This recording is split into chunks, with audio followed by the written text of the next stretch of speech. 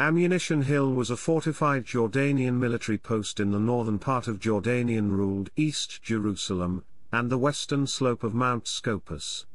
It was the site of one of the fiercest battles of the Six-Day War. Ammunition Hill is now a national memorial site. Chapter 1: Historical Background. Ammunition Hill was located west of a police academy, with a fortified trench connecting them. The site was built by the British during their mandatory Palestine in the 1930s, and was used to store the police academy's ammunition.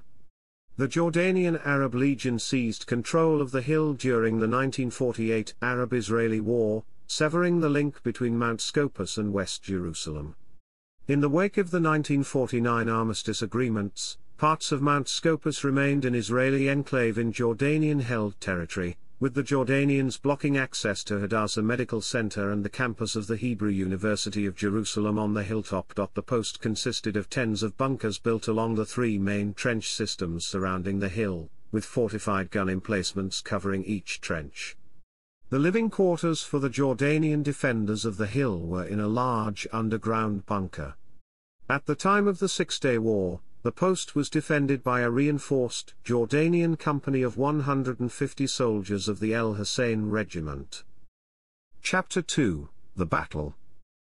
A decision was taken by the Israeli Jerusalem Command, under General Uzi Narkis, to forego an aerial attack on the hill due to its proximity to civilian areas. Instead, an artillery barrage was to be focused on the police post, followed by a ground attack using an enlarged paratroop company. The size of the Israeli assault force was based on incorrect intelligence, which detailed the hill as being defended by a single platoon. When the ground assault began, the police academy was discovered to be empty of Jordanian troops, as they had taken shelter from the barrage in the bunker system of the hill, thereby enlarging the force defending the hill to one equal in size to the assault force rather than one-third of its size, as had been anticipated by Israeli Central Command. The fighting at the police academy in Ammunition Hill began on June 6, 1967, at 2:30 a.m.